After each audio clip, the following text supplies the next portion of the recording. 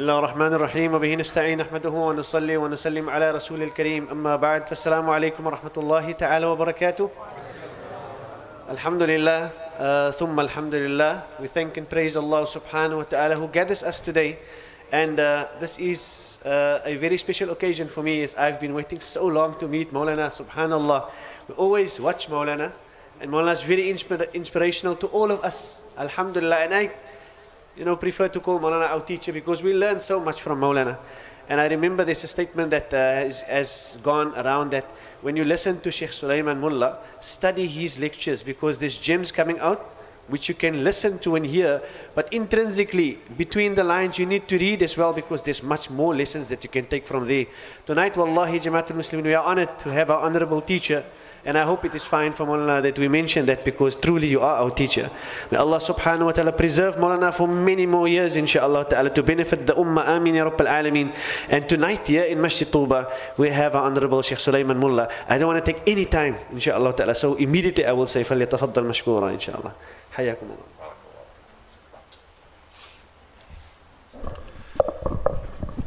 بسم الله الرحمن الرحيم. الحمد لله العليم الخبير المتقن نظام العالم بلا معين ونصير، فسبحان الله الذي حكمته بالغة وعلمه غزير ونعمه واصلة إلى كل صغير وكبير، ونشهد أن لا إله إلا الله وحده لا شريك له في نقير ولا قطمير، ونشهد أن سيدنا ومولانا محمدا عبده ورسوله الذي هدانا بكتاب منير ودعانا إلى الله بالإنذار والتبشير، صلى الله عليه وعلى آله وصحبه ما دامت الكواكب تسير.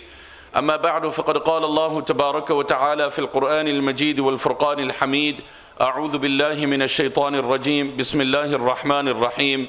وكذلك أخذ ربك إذا أخذ القرى وهي ظالمة إن أخذه أليم شديد. صدق الله العظيم. An apple fell, and Isaac Newton discovered the law of gravity.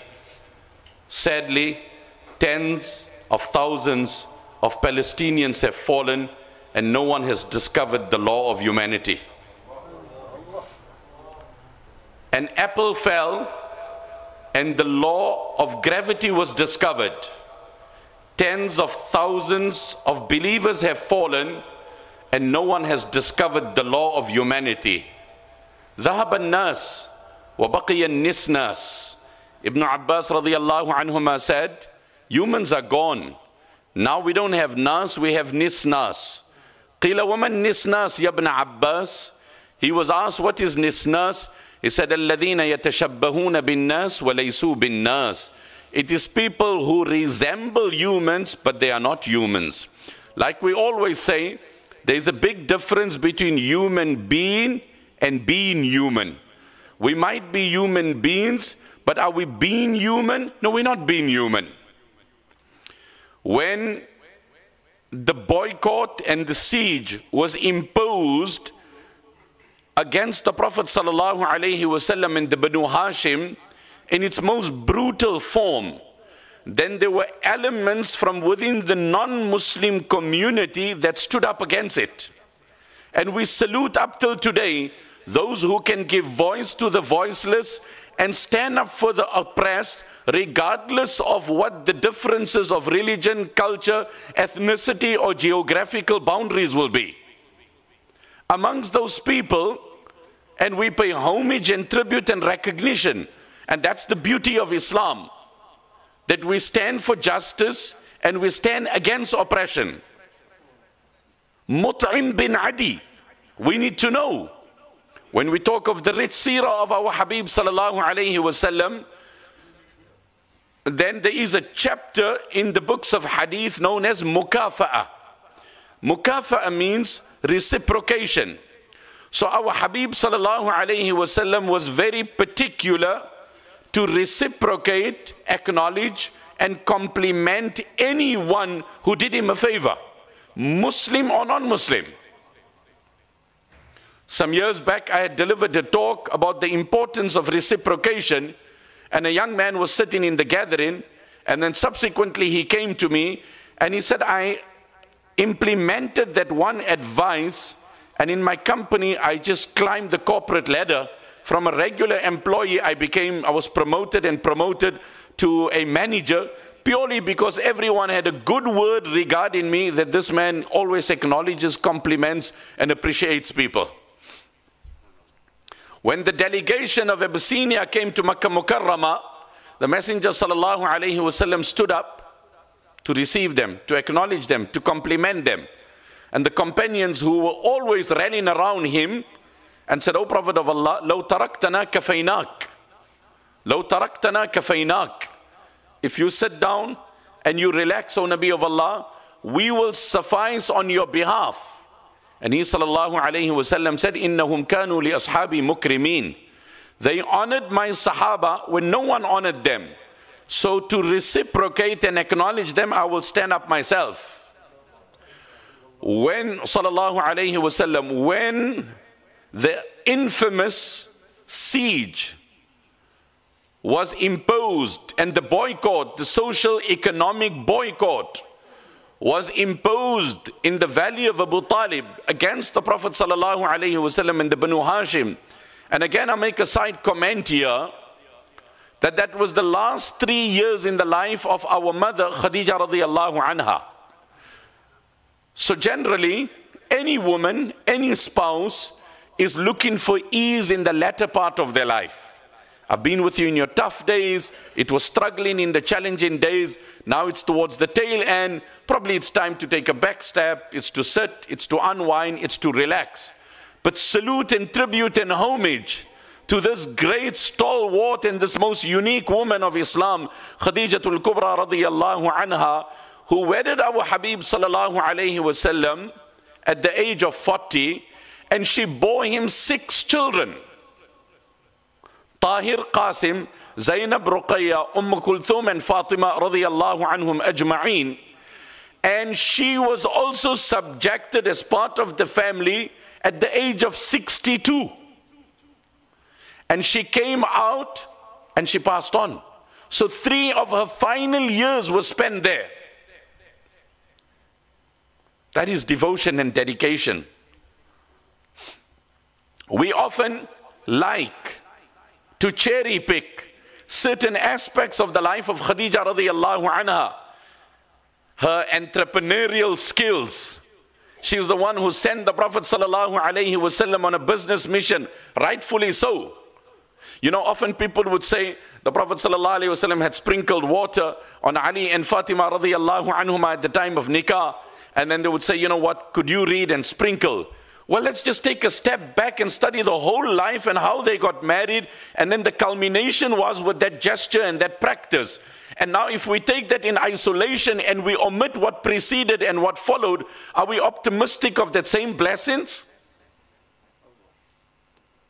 Surely this is something the Prophet ﷺ did, but was it only about sprinkling water, or was it preceded by something and followed by something? I often say without fear of contradiction that the noble companions, may Allah be pleased with them, they were more conscious of death in their weddings than we are in our funerals.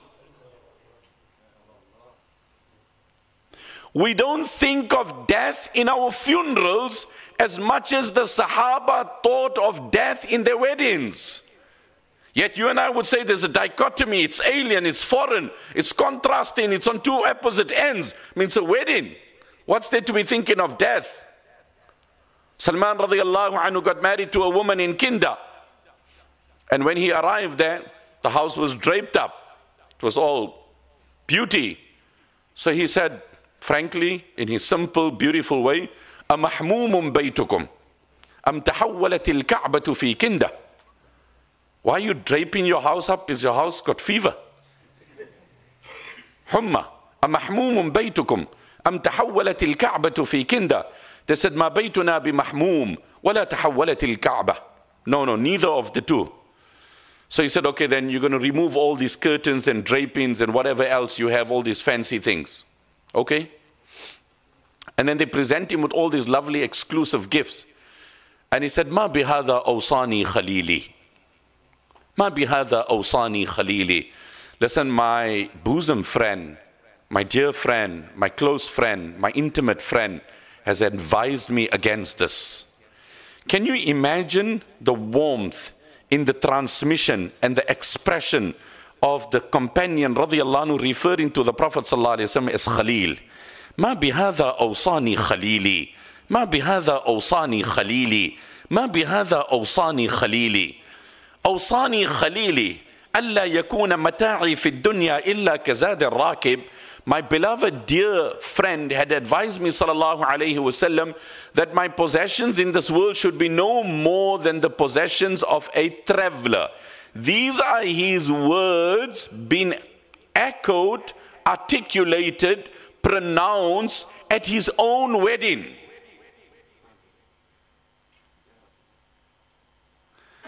So when I say that, that's not an exaggeration.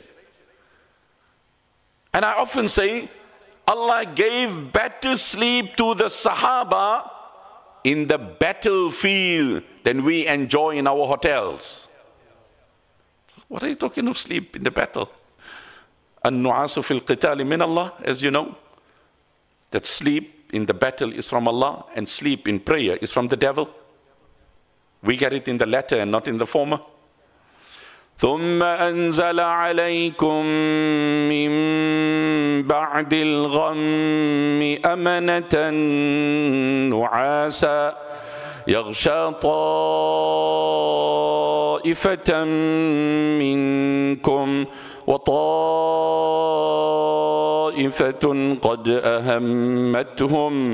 قد أهمتهم أنفسهم يظنون بالله غير الحق ظن الجاهلية يقولون هل لنا من الأمر من شيء قل إن الأمر كله لله.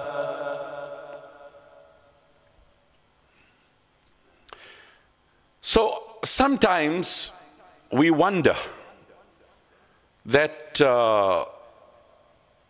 why is there such delay when we know, understand and comprehend tyranny, oppression, exploitation, abuse is deplorable, detestable, despicable to Allah. Then why does the tyrant get so much respite, grace and clemency?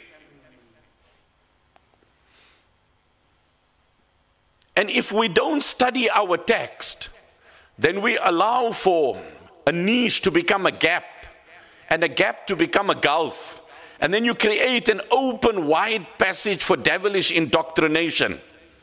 And then he festers and he feeds negative energy coming in with force, aggressively, where you start becoming awkward, uncomfortable with your faith. Remember one thing. It's academic, but Allah puts it in my mind, so I'm going to share it. It's not disbelief only that takes you out of the fold of Islam. It's doubt on the truth that is also tantamount to denial. Did you hear what I said, my brother and my sister? I'll qualify it through Quran, inshallah. With the grace of Allah, my passion is Quran, and that's what I speak. It's not only, and I don't say only, trivializing it. I don't want to isolate it. There's a context to it. وَمَا مُحَمَّدٌ إِلَّا رَسُولٌ. Muhammad sallallahu alayhi wa sallam is only a prophet. The scholars say here, the negation or the statement that he's only a prophet is not to trivialize the station of prophethood, but is to negate the station of divinity. It is nafyul uluhiyya. He is not the Almighty. It's not to lower the status of prophethood. That's the greatest status any human can have. وَأَرَادَ اللَّهُ أَن يُشَرِّفَهُ بِالنُّبُوَّةِ وَهَلْ فَوْقَ ذَلِكَ كَرَامَةٌ وَهَلْ فَوْقَ ذَلِكَ كَرَامَةٌ أَبَدًا. So where Allah said, وَمَا مُحَمَّدٌ إِلَّا رَسُولٌ, and Muhammad sallallahu alayhi wa sallam is not but a messenger. Nafyul uluhiyya. Because there was obviously the rumor that he had passed on in the campaign of Uhud. And can you imagine, and let me just say that because that's again in my mind here, and we learn from this.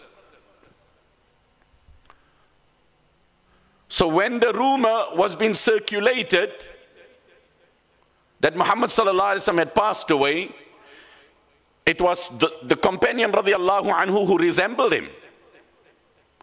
But the enemy exploited the moment to say your Prophet sallallahu alaihi wasallam has passed on, to try and create a ripple effect of psychological weakness. And of course, this then gripped the companions by a host of challenges. So he sallallahu alaihi wasallam took to the hilltop. Understand this. You see footage, I see pictures, he sees images, she sees carnage, and you become restless, and rightfully so. If you have any thread of humanness in you, it's going to leave you restless. Can you imagine? The Nabi of Allah is amongst you. إِذْ تُسْعِدُونَ إِذْ تُسْعِدُونَ. Remember the moment when you were ascending the hill. وَلَا تَلْوُونَ. And you were not turning back. كِنَايَةٌ عَنْ شِدَّةِ الْإِنْهِزَامِ.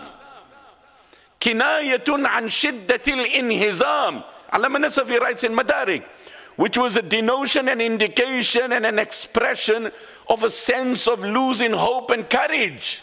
Or losing courage rather, never losing hope, losing courage. وَلَا تَلْوُونَ. You were not even looking back. وَالرَّسُولُ يَدْعُوكُمْ. And the Nabi of Allah was calling out to you from the rear. إِلَيَّ عِبَادَ اللَّهِ فَأَثَابَكُمْ غَمًّا بِغَمٍّ.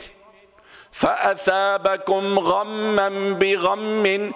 أي فَأَثَابَكُمْ غَمًّا مُضَاعَفًا.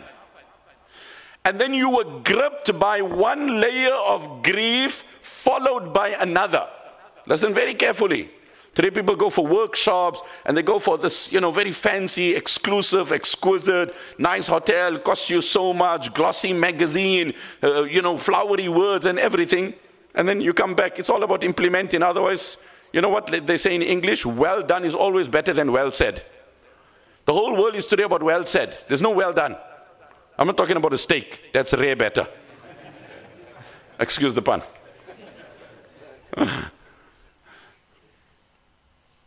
It's all about well said, well said. We need well done. All the rulers today in the world, what's it? All about well said, well said. Where's the well done?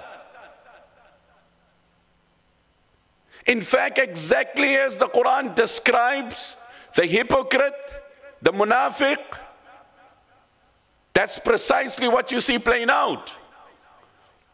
I keep on saying to my audience, if you read Quran and you understand Quran, you will never ever be depressed as a believer, because Allah has painted it in complete detail. وَمِنَ النَّاسِ مَنْ يُعْجِبُكَ قَوْلُهُ فِي الْحَيَاةِ الدُّنْيَا وَيُشْهِدُ اللَّهَ عَلَى مَا فِي قَلْبِهِ وَهُوَ أَلَدُّ الْخِصَامِ وَإِذَا تَوَلَّى سَعَى فِي الْأَرْضِ لِيُفْسِدَ فِيهَا وَيُهْلِكَ الْحَرْثَ وَالنَّسْلَ وَاللَّهُ لَا يُحِبُّ الْفَسَادَ وَإِذَا قِيلَ لَهُ اتَّقِ اللَّهَ أَخَذَتْهُ الْعِزَّةُ أي أخذته النخوة بالإثم فحسبه جهنم. You will find some people, min tab'idh, you will find some people whose speech is exceptionally impressive. They'll mesmerize you. They will leave pin drop silence. They will sway you. They will cast a spell over you. The way they talk, wow. You must listen to his inaugural speech. It's just about securing the vote. It's just about winning the confidence. It's just about playing the right game. But I cannot imagine or comprehend the extent of how gullible the masses are.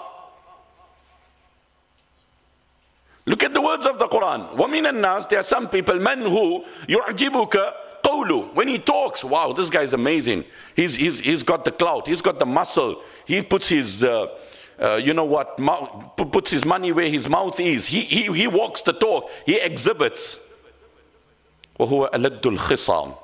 But Allah says, I'm telling you, he's the worst of opponents. He's the biggest of liars. He's the most wicked of people.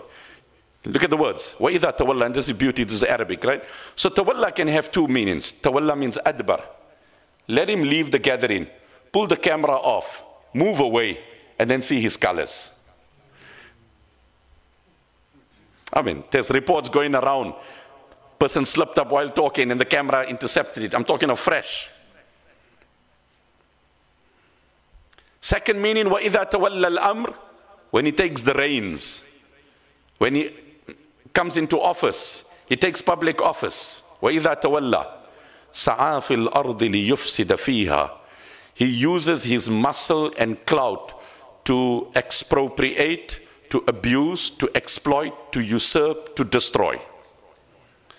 One of the most dangerous things in which really any human survives, except the one whom Allah has pity on and mercy and guidance, is the position of power and authority. And I'm not elevating it to the throne. I'm talking from a simple, basic, average, common level. As soon as humans move into power, it is such an intoxication and craze that their speech, their tone, their demeanor, their behavior just changes. May Allah bless my beloved father and grant all our parents goodness and afiyah. I have said this in so many of my talks locally and abroad. It's now been speaking for the last 25 odd years. But for the first 15 years of my speaking career, my dad would critique me. And my dad would put strong measures on me. And at times I would cry to say that, Ya Allah, the whole congregation would compliment me and laud me and acknowledge me and extol my praises. But if there's one that would rebuke me, reproach me and chastise me, it was my dad. And by Allah, the thing for which he reproached me was the most, was, my son, you can talk for 2 hours and you can mesmerize tens of thousands of people. But when you walk out from there, if you don't have time to greet the local muazzin, and you cannot put a loving hand on a child, and you cannot leap forward to assist someone who is physically disabled or differently able, trust me, your lectures will have no impression on anyone. I have thanked him, not that I claim that I've lived up to the mark, but it's so easily overlooked. You don't realize it. You see, the problem with humans are, when they do wrong, they become the advocate of their own wrong. So it's not subjected to a litigation. It's not subjected to a panel. You the boss, and you did something, now it pricks you. Then he says, no. Somebody needs to tell him. If I'm not going to tell him, someone's going to tell him. I think it's fine. لا يرى بها بأسا. لا يرى بها بأسا. That's dangerous. That's dangerous. I do marital counseling and I don't envy myself for it. 25 odd years I'm doing it. Every time a couple leaves, I say, listen, we haven't resolved it. And I tell them I have few home rules there. I say, see, you come in here, we're going to do a diagnosis. Nobody comes to the surgery and walks out cured. It's a diagnosis. Number two, before you do a medical assessment, they like to have some medical history. In the medical history, they want relevant, significant, and important facts. They don't want basic, irrelevant, and trivial facts. Any medical history? Yeah, I did sneeze. I had a cough. No, man, talk real things. You had trauma, you had an accident, hereditary, sugar, and everything. Don't come tell me the petty, basic, average, common things here. Let's talk serious medical history. I often say that my mind is running in 1,000 ways, and I haven't even started.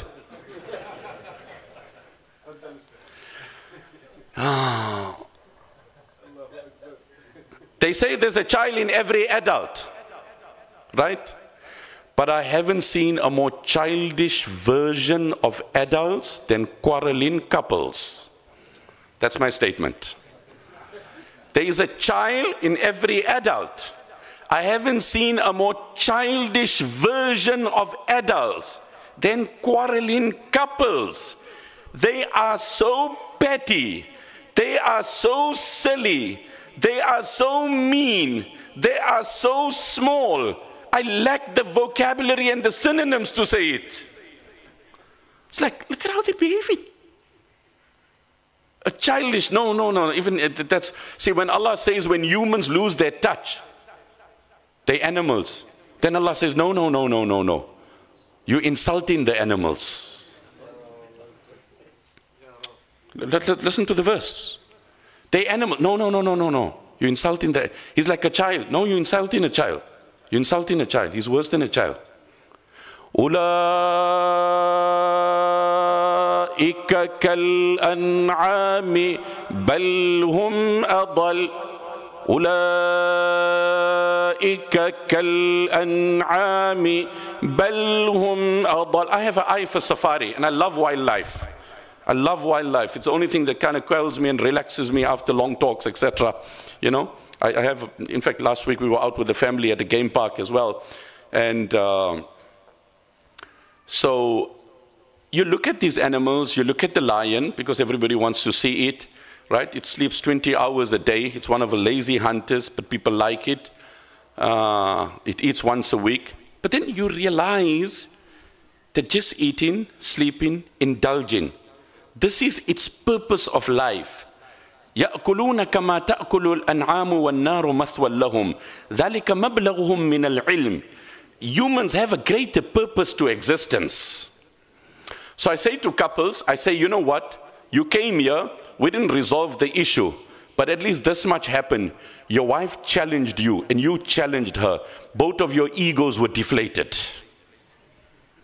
And that's healthy. Somebody needs to challenge you. Somebody needs to challenge me. And I keep on saying to my parents, and I've cried and I've said it, because both my parents, may Allah bless them, they discipline me, they tell me a lot, they tell me till today. Not long ago I was giving a talk, and just casual, because you're speaking every day, so I was just busy talking, and I did this here, and I came out of the talk, and my dad said, that's the last your hands goes in your pockets while you're speaking. That's the last, my son, your hands. I'm not like, you know what I mean? No, this club goes out and it's, you know, like, you know what I mean? And I said, Papa, I fear the day you won't be here. Because many will still tell me, but I don't know if they'll be motivated by sincerity or jealousy. I don't know that. But when you tell me, my dad, I have no doubt. And I say to the youth of today, your parents can err in the advice they gave you, but I swear by Allah, they never err in the motive of that advice. Your parents can err because they are fallible. They can make mistakes. They thought this was the right partner for you. They thought this was the right place for you. You can challenge their advice, but you can never challenge the motive of that advice. And I say that from a point of a parent. I don't represent anything but your interests. And as a child, don't doubt your parent, because the pains will be too much later. The regrets will be too much. May Allah guide us. Okay, we digress from where to where. I was saying to you, I made the point that tyranny, oppression is evil, is wicked, is deplorable. And sometimes because we don't have a correct, adequate perspective of things. I mean, you're taking a medication for so long, and you're not seeing any results and everything. You say, no, these things are useless, hopeless, you know. And then you go to a doctor and he says, all right, how do you take it? Your problem is caffeine. You don't ever take it pre or post. You invalidate and nullify and weaken the effect of your medication. Oh, okay, I didn't realize. You and I don't take the trouble to find out what's in the Quran. It is not sufficient to know it's in the Quran. It is important to know what is mentioned in the Quran about it. Do you know Aqsa? Yeah, I know Allah speaks about it in the Quran. What is Allah spoke? I'm not sure, but I know there's something about it. No. That's insufficient. I need to know the details. Well, did you know the Prophet ﷺ told us Allah's approach towards tyrants from the beginning of time has always been where Allah extends the rope and gives them so much grace and so much leniency and so much clemency that they become arrogant, obstinate, and provocative to the highest level, that they actually have the audacity to challenge the existence of Allah. Now, if you don't know that, you will have difficulty reconciling what's playing out. إن الله ليملي الظالم حتى إذا أخذه لم يفلته ثم تلا وكذلك أخذ ربك إذا أخذ القرى وهي ظالمة إن أخذه أليم شديد. إن الله ليملي الظالم. That's the words of the hadith. Verily, Allah gives grace, Allah gives respite, Allah gives clemency. So Pharaoh had the cheek and the audacity, after killing tens of thousands of the Bani Israel, cold-blooded, mercilessly he killed them. كان يعاملهم معاملة الحمير والدواب لا يعطيها إلا قوت يومها. He subjected them like a subhuman. They were treated like subhumans. Can I just ask our children to settle, inshallah? May Allah bless you all. May Allah bless you all. We love our children, and inshallah may Allah grant us the ability to give them the correct love, warmness, kind, affection, and tarbiyah, inshallah. So he treated them with abuse, and he killed tens of thousands of people. As the Quran said, listen, that's why I keep on saying this here.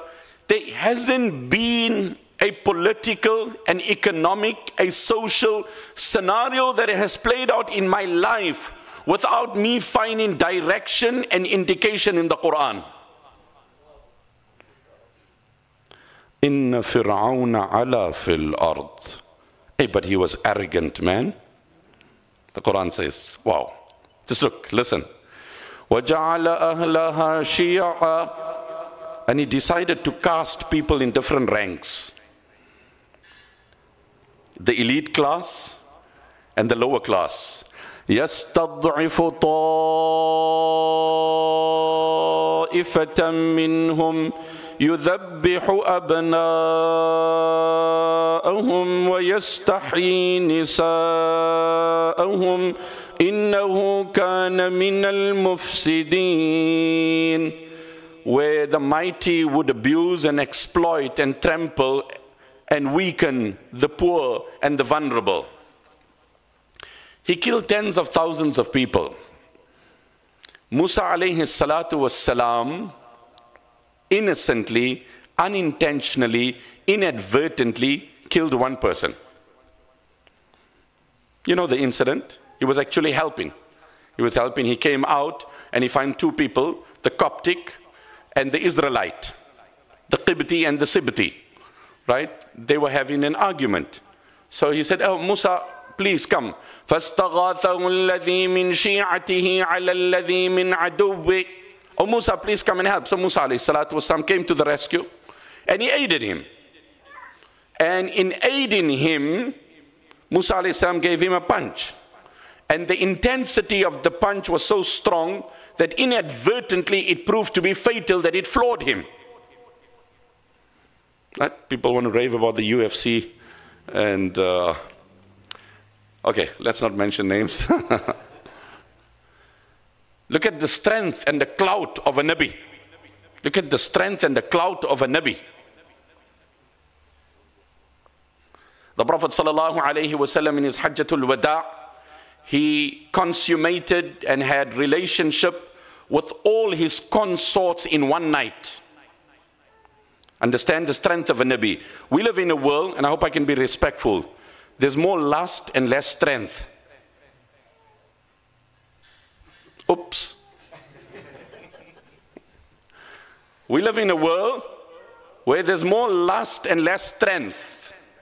We live in a distorted world, my brother, forgive me. But because I deal with all of this here, and I hope I can be respectful, and I'd like to just say it in a context. So the Prophet ﷺ said, after you ate your food, don't lick your fingers.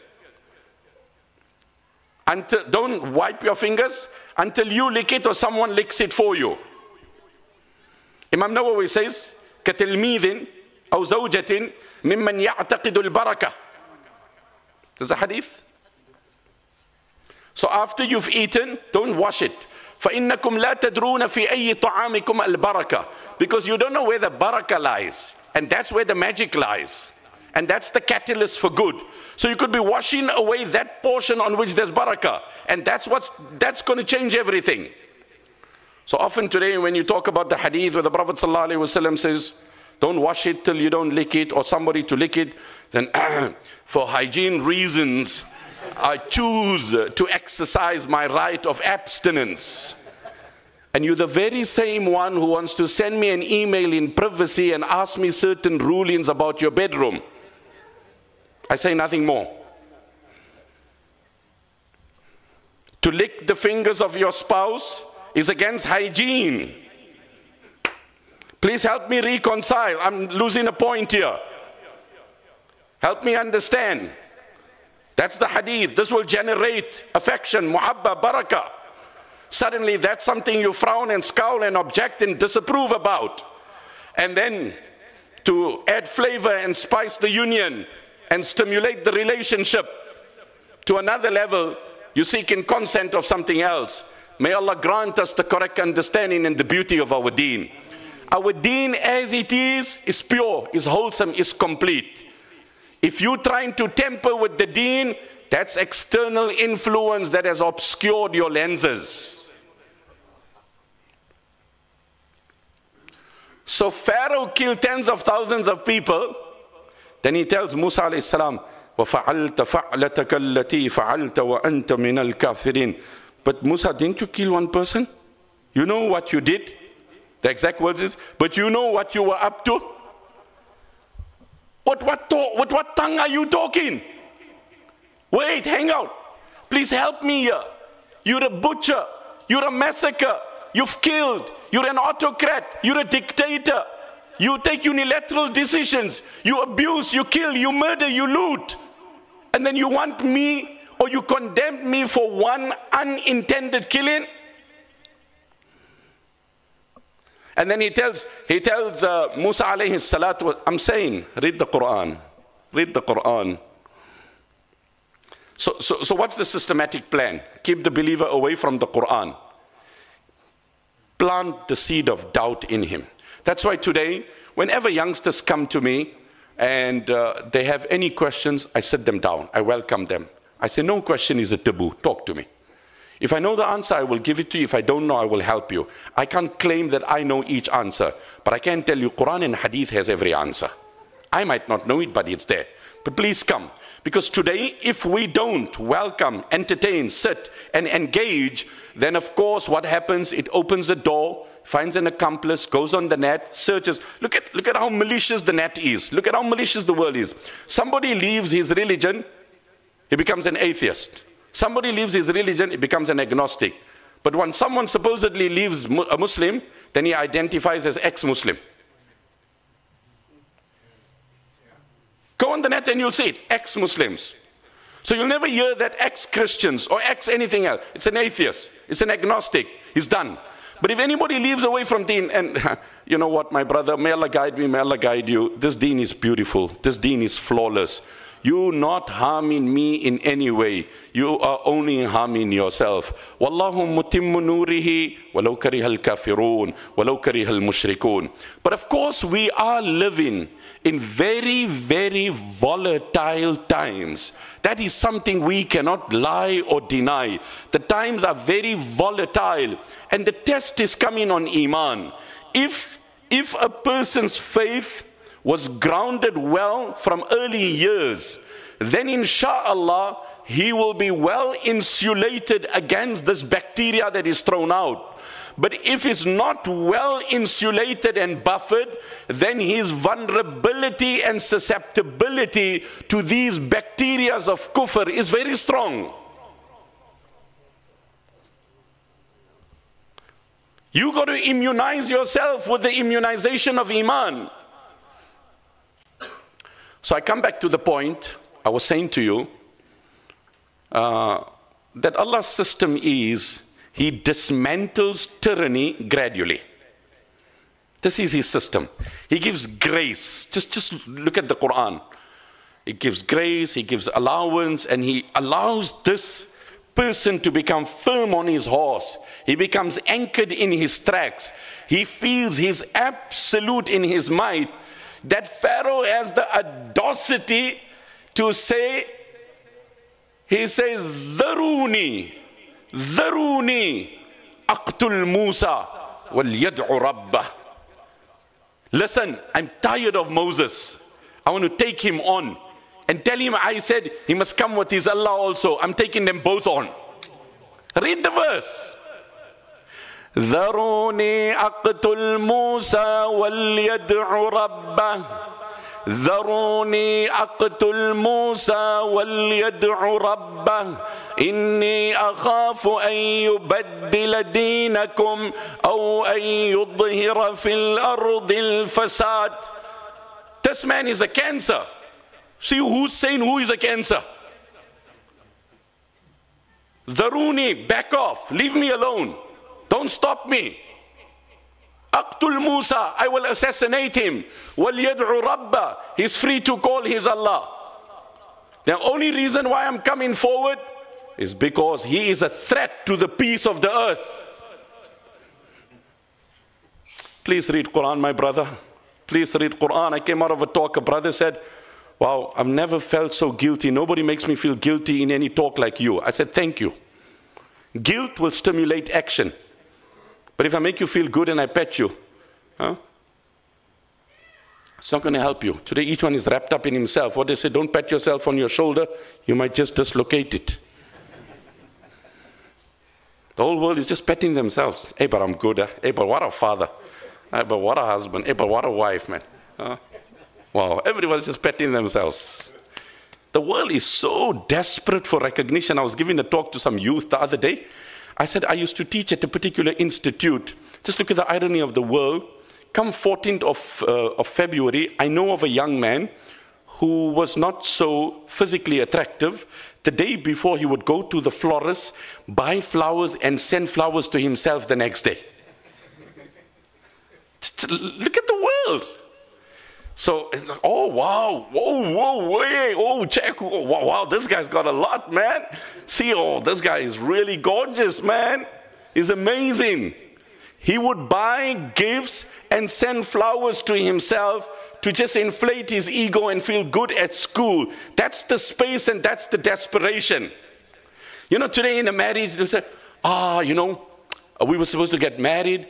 And then I told him my dad is not well, and he said he'll delay it. Oh, that's so sweet. Oh, that's so adorable. I just love this guy. Wow. Now there's emojis also. Some of them are platonic and some of them are a bit dangerous. You don't even know. They're crossing certain lines. Lines are a bit blurred. They're hard, blue, pink, red. These things are a bit dangerous here. Emoji language can go this way, that way. Now the heart comes, you just keep quiet. Now, like, okay, what was this supposed to mean? Is this setting a tone, opening a chat, going deeper, or respectfully saying thank you? I don't know. I don't know. That's so sweet. It's so gorgeous. That's not sweet and gorgeous. You know what's sweet and gorgeous? You know what's amazing and adorable? The hadith of Sahih Muslim. A non-Muslim invites my Habib sallallahu alayhi wasallam for a meal. And he said, وَهَذِهِ, you inviting me and my Aisha? Said, no, I'm only inviting you. Nabi Sallallahu said, okay, respectfully, then I'm not coming. Then he came back. He said, I want to invite you. Nabi Sallallahu said, wahadihi and my Aisha? He said, no, only you. Nabi Sallallahu said, then I'm not coming. Look at Nabi Sallallahu tolerance. Not like, I told you one time. That's like, how amazing. They came to the Prophet ﷺ, the Yahud, and they started saying, Assalamu alaik. Sam, with the distortion and twisting of the tongue, means death versus peace. Layyam bi alsinatihim. Wa idha ja'uka حيوك بما لم يحيك به الله ويقولون في أنفسهم لولا يعذبنا الله بما نقول. My wife is here. She will bear witness to this. Allah is my witness. I don't know how many times a day I cry and I look at the Quran and I say, Allah, I don't know where to begin to thank you for Iman. Allah, I don't know where to begin to thank you. I cannot possibly imagine a day in my life without reading and understanding the message of Allah.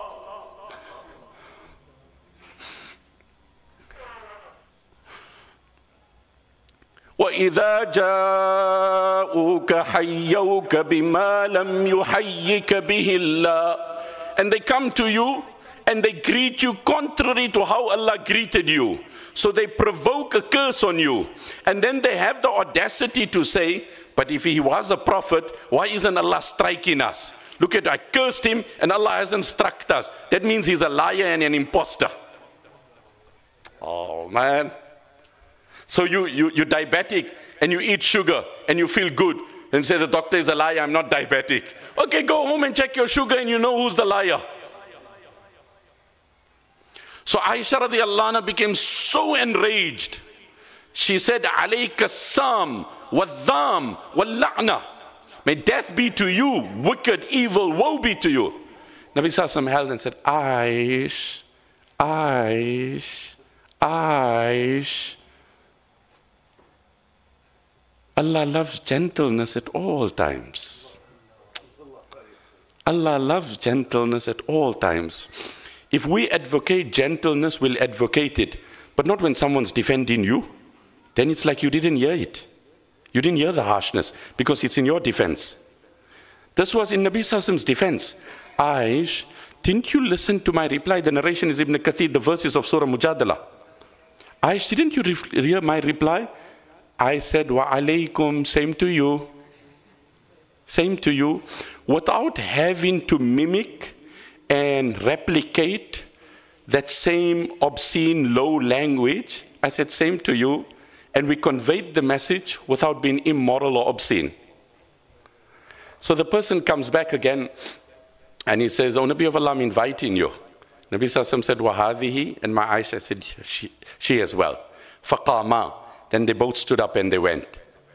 The shurrah, the commentators commenting on the hadith say, why the Prophet of Allah declined and why did he subsequently accede, oblige and comply? Is because there was hunger at home. So the message was, oh my Aisha, if there's no food, we both sleep hungry. And if we're going to eat, we both eat. But it's never I eat and you hungry. That's love. That's profound. That's adorable. That's unique. That's real. That's perfect.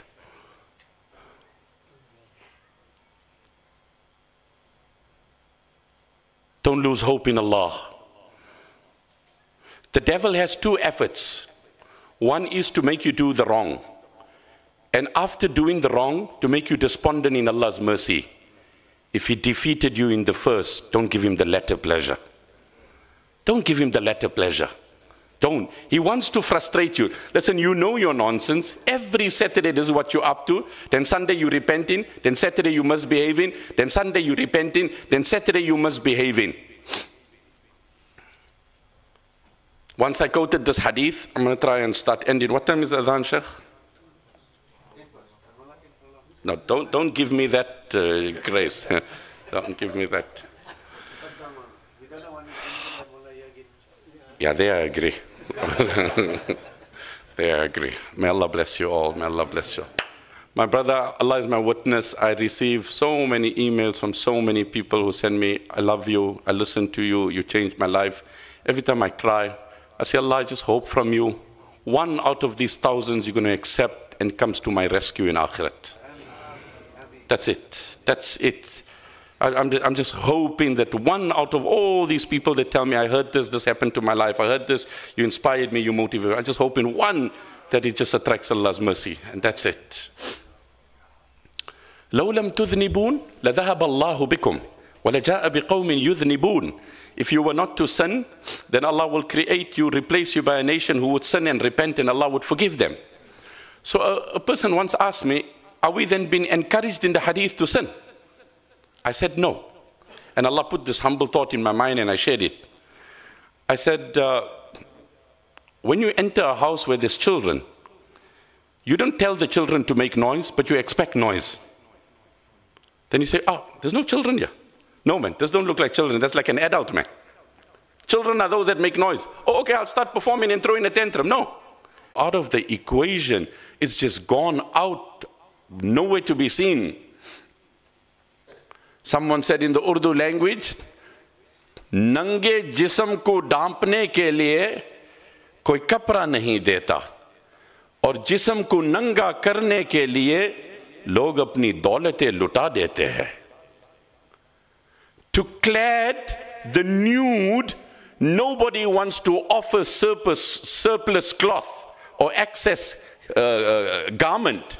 Yet to undress the clad, people spend tens of thousands of dollars. To clad the scantily dress or the nude due to shortage of dress and garment. They don't have. I do relief work with the Al-Imdad Foundation, and Allah has taken me to different parts of the world. When the floods in Pakistan had happened, we were distributing aid. Allah is my witness. Allah is my witness. At one point we were giving out food, cooked meals, just not your rice and your oil and your sugar, etc. And we had a queue of people standing like everywhere else, converging. And each one would come in the little container vessel. By Allah, I've seen with my own eyes tens of hundreds of people who came there, and their only container was their garment. And the clothes were soiled. And then they just raised their garment. The food was dished out in that garment. Allah alone knows for how long they were wearing it. I then followed that man when he sat down. From the right came a goat, from the left came a child, from the front came an adult, and 4 of them eating from a plate which was made out of his own garment. Look at the irony of the world. What I said in my opening comments, there's a difference between human being and being human. We live in a strange world where the wealthy walk kilometers to digest the food, and the poor walk kilometers to find food. Previously, a man would keep a butler at the door so that no dog enters. Now he keeps a dog at the door that no human enters. That's how life was. There was a butler there so no stray animal comes in. Now you keep a dog there, we don't want any humans here. Okay, let me try and wrap up. So Allah's system is that Allah will grip the zalim. That's guaranteed. That's guaranteed. That's the system of Allah. Now, Allah told the Prophet ﷺ, everybody wants to witness the destruction of his enemy. But Allah told the Prophet ﷺ, whether we destroy them while you're alive or we destroy them after your death, your mission remains the same at all times. Fajr is farz on me tomorrow morning at all times. Isha is farz on me at all times. Whether you're in a point of celebration or apparent defeat, the commands of Allah have to be adhered. وَإِمَّا نُرِيَنَّكَ بَعْضَ الَّذِي نَعِدُهُمْ أَوْ نَتَوَفَّيَنَّكَ فَإِنَّمَا عَلَيْكَ الْبَلَاغُ وَعَلَيْنَا الْحِسَابُ. Your hearts will burst. We haven't understood. So the ummah is just gripped in this despondency. Absolute empathy, sympathy to the victims. But keep focus on what Allah has told. The worst can be the one who did nothing and becomes a victim of despondency. Like the ulama say, amongst the biggest of regrets on the day of Qiyamah will be a man who gathered a lot of wealth. And he amassed it. And he didn't donate it. And he died. And then his son inherited it, and his son was generous. So through the generosity from his late father's estate, he went to paradise, and his father went to hell. Imagine you and I, through despondency, after doing nothing, we lose our iman. May Allah protect us. The devil is operating constantly on everyone in a different way. In Urdu they say, history is just not a tale of the past, it's a moral compass for the future. तारीख सिर्फ माजी की कहानी नहीं है, मुस्तकबिल की तश्कील का कुतुब नुमा होती है. It's not only a tale, it's not only a story, or Pharaoh happened it. No, no, no. It's a compass for the future. Set your coordinates, put it right. Now you came to the wrong place. Well, if you set the wrong destination, where are you going to go? What's your destination? So, despondency is not in the language of a believer. Allah says in the Quran, وَإِن مِّن قَرْيَةٍ إِلَّا نَحْنُ مُهْلِكُوهَا قَبْلَ يَوْمِ الْقِيَامَةِ أَوْ مُعَذِّبُوهَا عَذَابًا شَدِيدًا كَانَ ذَلِكَ فِي الْكِتَابِ مَسْطُورًا. The manner in which Allah has addressed a zalim and zulam and oppression, and how Allah will ultimately seize the system of tyranny. This is categoric, explicit, unequivocal, unambiguous in the Quran. However, we often make mistakes when we start setting times and dates. Don't set times and dates. The other day somebody sent me a clip. Somebody quoted a verse and he started, I said, the verse is Quran.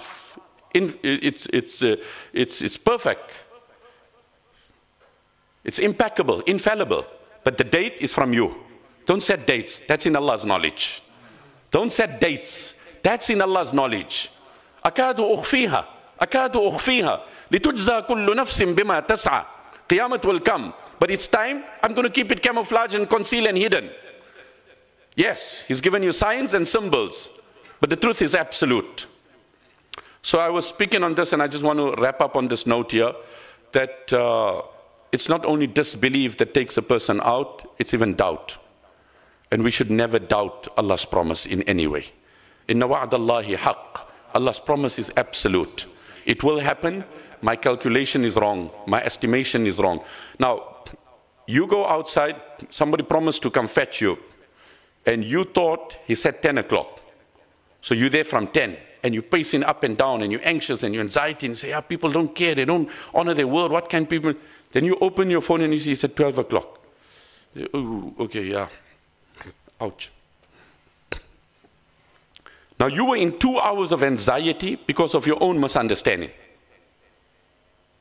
Nobody defaulted, nothing changed, nothing was wrong. Say for example, you didn't on the switch correctly and you started load shedding and this, you know what, power outages and wait. There is a load shedding problem, but not at the moment. At the moment, it was a mishap on your side. When we don't understand what Allah has decreed, then we start confusing ourselves, and our mind becomes fertile for devilish infiltration. And the devil pounces. So Allah refers to him as khannas. Khannas. La uqsimu bil khunnas. Al jawari al kunnas. Those that recede, withdraw, back, forward, back, forward, back, forward.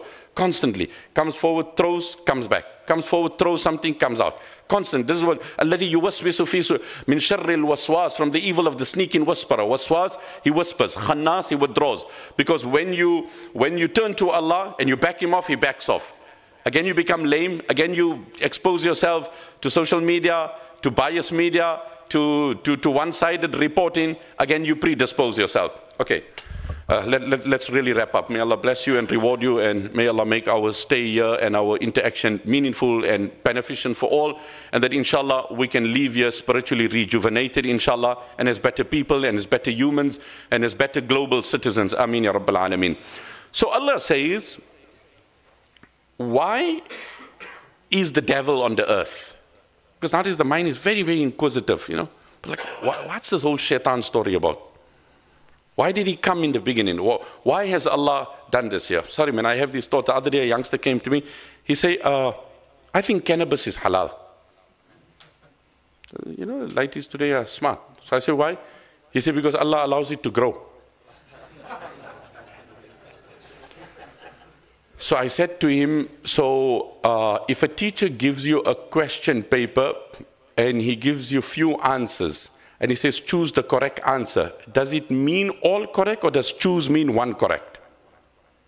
He said, hey, you're smart, huh? You're smart, huh? This is exactly what I told him. I said, if the teacher gives you all the answers, in brackets, gives you a question, he gives you 10 answers, and he says, choose. Does choose mean one correct, or does choose mean all correct? He says, no, one. So I said, well, that's exactly what Allah said. I've created this earth. Inna ja'alna ma'ala al-ardi zinatan laha linabluwahum ayyuhum ahsanu amala wa inna laja'iluna ma'alayha sa'idan juruza. Whatever is here is adornment, is beauty, is attraction, is transitory, is temporary, is aesthetics. And I want to see who behaves and who chooses the right. And I've sent the Nabi. So this is Allah's prerogative. You can't enter into the domain of Allah and question His authority. Who the hell are you? And who the hell am I? Because today the mind is, no, I don't understand this concept. But who the hell are you? Hogwash. You try and tell the boss. He says, listen, tomorrow we're starting at 9. You say, why 9? He says, your last day.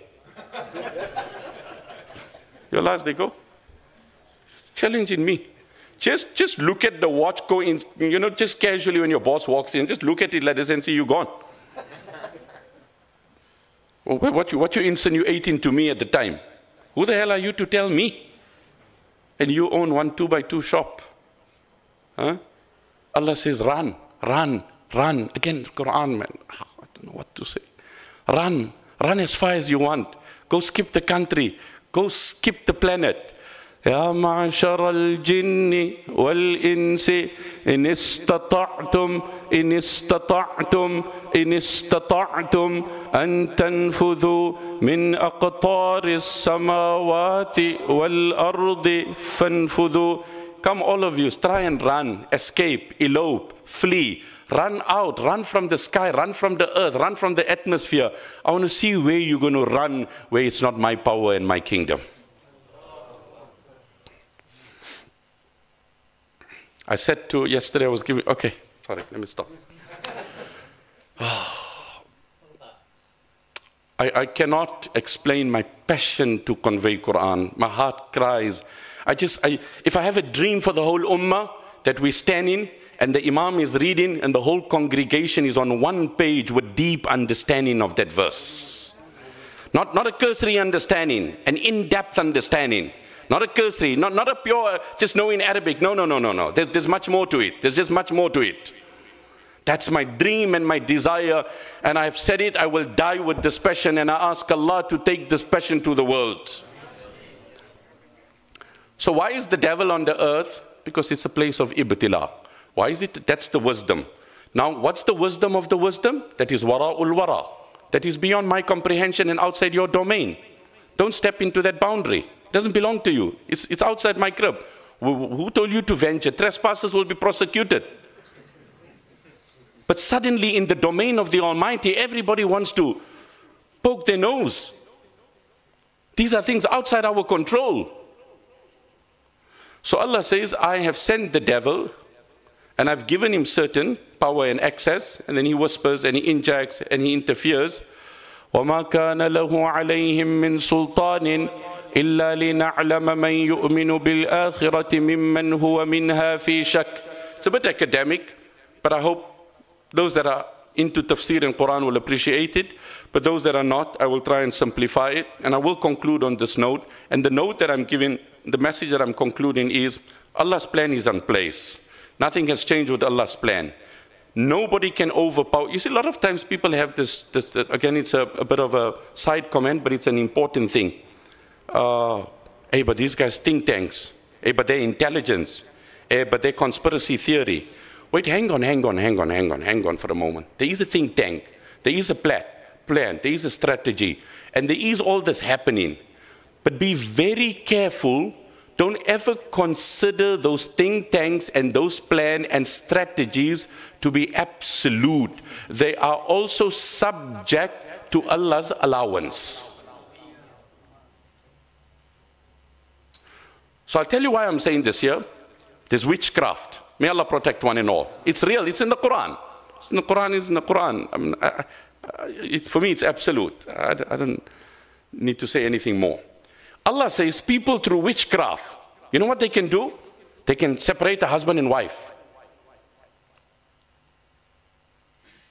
فَيَتَعَلَّمُونَ مِنْهُمَا مَا يُفَرِّقُ بِهِ بَيْنَ الْمَرْءِ وَزَوْجِ. Separate husband and wife. Now you say, Amen, this guy is here, he's bad, he's got a bad reputation, he's nasty, the way he was looking at me, obnoxious, I'm afraid, I'm skeptical, I don't know what it is. This guy, somebody said, be careful if he comes to your house and he leaves behind some water in a glass. Ooh. Wait, hang on for a moment. The next verse Allah says, this is what they do, this is how evil witchcraft is, but they cannot possibly inflict that harm on you if Allah doesn't allow it to happen. Now people elevate the witchcraft to be an absolute power. Only Allah is absolute. Allah says the same thing. They sit, they think, they plot, they have conspiracy to create depression in the Muslims. إنما النجوى من الشيطان ليحزن الذين آمنوا وليس بضارهم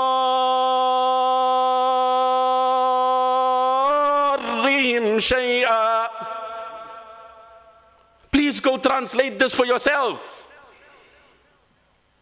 إنما النجوى, their private meetings, their private sit-ins from the devil to whisper depression to the believers. But let the believers know it cannot harm them if Allah doesn't allow this to go through. Now it's a world, Allah allows things to happen, His wisdom is complete. It would be naive for a student to think if the examiner came by him and said, oh, what you writing? Oh, nice, that's good. I think the answer is right. Because the examiner didn't say it was wrong. I used to always tell my students, don't be deceived at my smile. I fail with a smile. I fail with a smile. So they say, no, he's in a good mood, he was talking. No. My days are done. Why must I be depressed? I'll be smiling and give you red. They know it. My students will tell you I've done it. I mean, not maliciously. If it's merit, it's merited. But it's very wrong to conclude on my facial expressions the outcome of the result. Because that's independent, that's merit-driven. So I'm going to come there and say, oh, okay, great, nice. Okay, I think I got a cue from there, he's kind of happy. No, it's a place of exams. Allah's wisdom is complete. Why He allows things to happen, this is in His knowledge. So Allah says the devil is here, he whispers to you.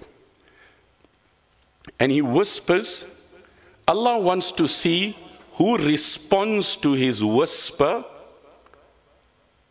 إِلَّا لِنَعْلَمْ, so that we say, مَن يُؤْمِنُ بِالْآخِرَةِ, who believes in Akhirah. Listen, this is the very key point. This is the very key point.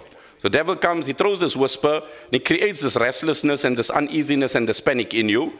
And Allah has given you choice, mind, intelligence, etc. Now you've got to process, comprehend, understand, digest, internalize, imbibe, etc. So Allah wants to see who believes in Akhirah, and the common contrast would be against who doesn't believe. You contrast morning with night, hot with cold, white with black, summer with winter. You don't contrast morning with afternoon. No, I'm by his house every morning and afternoon. Nobody says that. Every morning and evening. You have to see how the academics dissect the Quran in everything. So they raise the question, why did Allah contrast belief with doubt and not belief with disbelief? Allah said, the devil comes, it's not an Arabic lesson, but I need you to understand this. And I keep on telling people in my talk, break your head to try and understand Quran. Even if you didn't understand it, you'll be rewarded. You break in your head to understand economics, my hair is going, your hair is going, who understood what? And there's no reward. No, it's not like this. I'm telling you, it works like this. No. Hey, but relax, right? Some people get personal, you know, talking of sports or anything, people get personal. That's why they say when you're having a social meal, talk pleasant things. Don't get into personal discussions. You know, two things finish me up after a talk. Person comes to me and says, oh, your talk was amazing, man. Give me some advice. What? Wallah, you touched my heart. You took me on another, give me some advice. What was I doing? Now, the only time people don't ask me is when I say it. So like now I know today I won't get it, alhamdulillah. Or unless in a hilarious way somebody will say, hey, give me advice, you know. And the second thing is, after a long talk, you sit down and then you get these guys, you know what, who have to show their muscle, and they come with this complex, intricate, delicate question here, philosophical. I'm like, chill, man, eat. Back off. Let's have a good meal, man. Why you want to get into personal things that are going to trigger certain differences? Let's have a good meal, man. Our food is not good. Let's at least eat it in a good way. In English, they say, eat your food like medicine, or else you will have to eat your medicine like food. And that's where we are. We don't eat what's good, we eat what's nice. So, I mean, what we eating? We just eating all. So Allah said the devil is here, and he does his whispers to see who believes in Allah and who doubts. Allah didn't contrast belief with disbelief. عدل عنه لنكتة وهي الإيذان بأن أدنى مراتب الكفر وهو الشك مهلكة وإن لم يوجد معه جحود. To indicate that if the devil has planted doubt in your mind about anything, that is tantamount to disbelief and as lethal and as destructive as disbelief is. We ask Allah to grant us absolute conviction on His promise. We ask Allah to restore the honor and the dignity of the Ummah. We ask Allah to give victory and success to our brethren. We ask Allah to put an end and to grip and seize the hand of tyrants. We ask Allah, you know, a lot of time people say, but Allah has power. Why doesn't Allah just stop the hand of that tyrant? Well, Allah has power to also cut your tongue when you speak a lie. Why don't you wish that at your point as well? Allah has power to seize your vision when you roam your gaze as well. Or it's only selectively that you want Allah. This is a world of exams. It's a world of exams. Allah allows things that are happening. Allah's plan is on place. Don't lose hope. Takbir. Takbir. Takbir. MashaAllah, we say Jazakumullah khairan to Maulana for that beautiful, beautiful talk. Alhamdulillah. I'm sure that we all enjoyed it. It's to see Maulana live is amazing. Maulana, Allahu Akbar. I've looked at all the YouTube clips already, but no, this was the tops for me, Maulana. Alhamdulillah. May Allah bring Maulana back many, many more times to us. Ameen Rabbil Alameen. Allah subhanahu wa ta'ala use Maulana, inshaAllah ta'ala, in the service of deen, in the service of the ummah, inshaAllah ta'ala, for all the great and sterling work that Maulana is doing. May Allah reward Maulana with Jannatul Firdaus al-A'la, ma'an nabiyyin wa siddiqin wa shuhada'i wa salihin, inshaAllah. And to walk تحت لواء سيدنا محمد صلى الله عليه وسلم on the day of Qiyamah through the doors of Jannah, inshallah. And as Maulana has mentioned, we shouldn't forget Maulana. Please don't forget us when Maulana enter Jannah. Take us by the hand, inshallah ta'ala. Ameen Rabbil Alameen. We say shukran to Maulana for really allowing and taking out of Maulana's precious time to come and just, you know, be with us and just address us with this beautiful message that has been given. May Allah allow us understanding of it, inshallah ta'ala, and for us to implement it, inshallah ta'ala. Jazakumullah khairan. Hayakumullah. Jazakallah to Maulana Wasim and to all the brothers, and to my dear friend Hafiz Za'im. I would like to acknowledge him as well. It was an emotional note, so I don't want to be omitting it. He's been tagging me for a long time for this short visit, and it's been a back and forth, and I've been traveling quite extensively, and I think it's been going on for the better part of 3 to 4 months. But he's persevered, and today Allah's allowed it to come to fruition. May Allah bless him, may Allah reward him, may Allah grant him goodness, blessings, barakah in his family, in his progeny, and may Allah make our assembly here in the scales of good deeds for everyone. Amen. Just a note also to our beloved brother Za'im Raja, mashallah, from Masjid al-Furqan, in Islamia Masjid as we know it. Shukran for him, you know, for bringing Maulana, mashallah, and for hosting Maulana, and for allowing all the programs in Cape Town and the surroundings, mashallah. May Allah reward you and take you from strength to strength, and please, you know, bring Maulana more often, inshallah ta'ala. Hayakumullah, barakallahu fikum. We'll ask the adhan to be given now, inshallah ta'ala. Bajan, bismillah, inshallah. Maulana, a little bit of Cape Town adhan for Maulana today. Barakallah, hayakum. Allahu Akbar.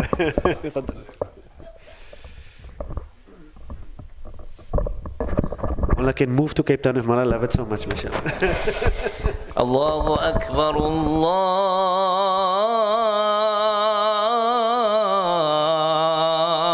Akbar, Allahu Akbar,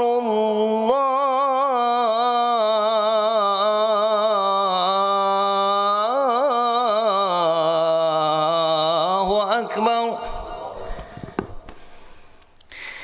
أشهد أن لا إله إلا الله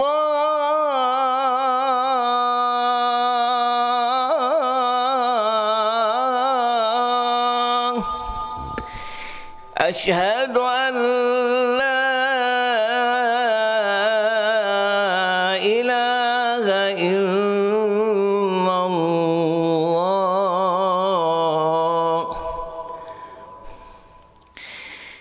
أشهد أن محمدا رسول الله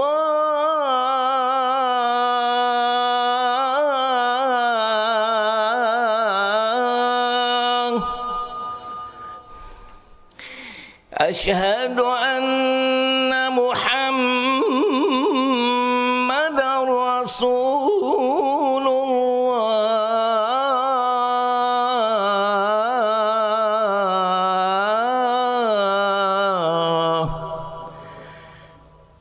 حي على الصلاة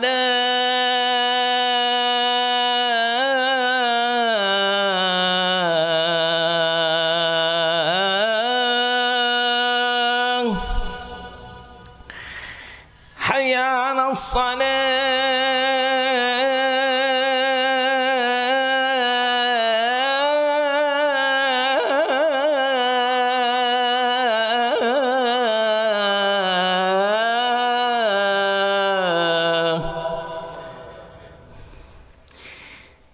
حي على الفلاح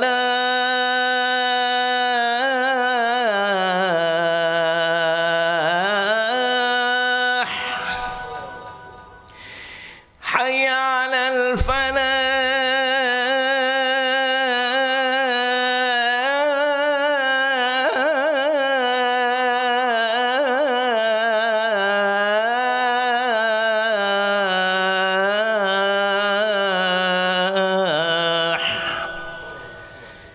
الله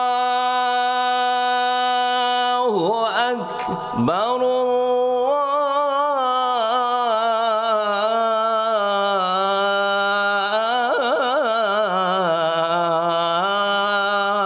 الله أكبر لا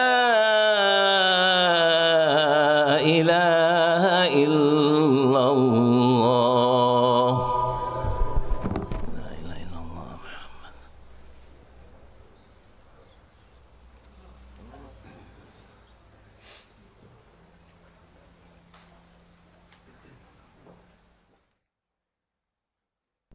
Tamam Jamaat, just one announcement inshallah.